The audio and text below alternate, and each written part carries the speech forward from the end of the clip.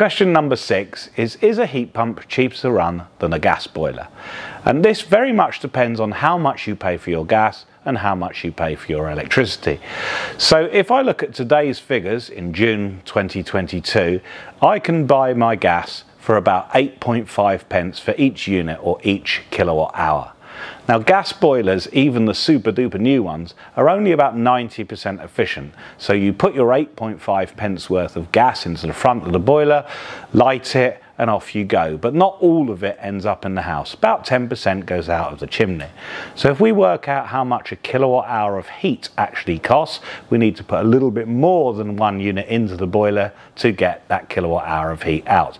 And if you do the maths, you take your 8.5 pence worth of gas, divide it by the efficiency of 0.9, and your heat costs you 9.4 pence for every kilowatt hour of heat. Now, to make maths easier going on in this sector, I'm going to times that up by 3 to tell you how much 3 kilowatt hours of heat costs. So in that case, it's going to cost us just under 30 pence for 3 kilowatt hours of heat. So if we now compare the cost of that gas that we talked about of just under 30 pence for 3 kilowatt hours of energy, we compare that with direct electric heating. So this is a little electric oil-fired radiator, or those little blower fans that you can buy from all of the shops. Electricity today is 33 pence per kilowatt hour, so much more expensive than gas.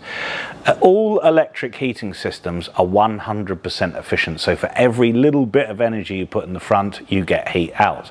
So if I'm paying 33 pence for 1 kilowatt hour of electricity, it means I'm paying 33 pence for 1 kilowatt hour of heat from that electrical heater. Again, like I did with the gas boiler, if we times it up for how much does 3 kilowatt hours of heat cost, it's pretty easy. Today it's 99 pence. So roughly 3 and a bit times as expensive as your gas boiler. So very, very cheap to buy the initial equipment, but very, very expensive to run. When we're talking about a heat pump, it's the same maths, but it's a slightly more complicated process. So with your heat pump, we are going to use electricity, which again we pay 33 pence per kilowatt hour for.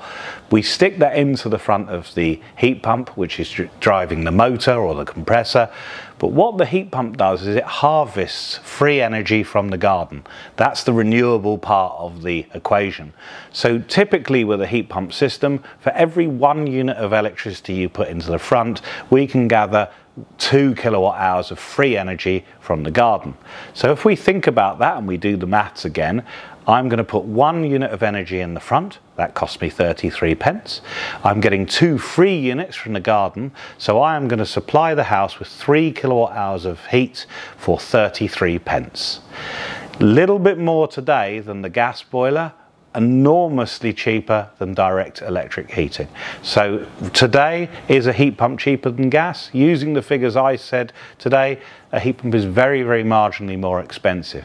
Of course, if you were to go for a tariff from somebody like Tesla, where they're paying only 10 or 11 pence per kilowatt hour, it's enormously cheaper to use a heat pump than it is to use any other form of heat. So quite often when you go for your heat pump choice, we ask you to look at tariffs which really favour electricity. If you can get your electricity price down with reference to gas, savings can be made which are very significant.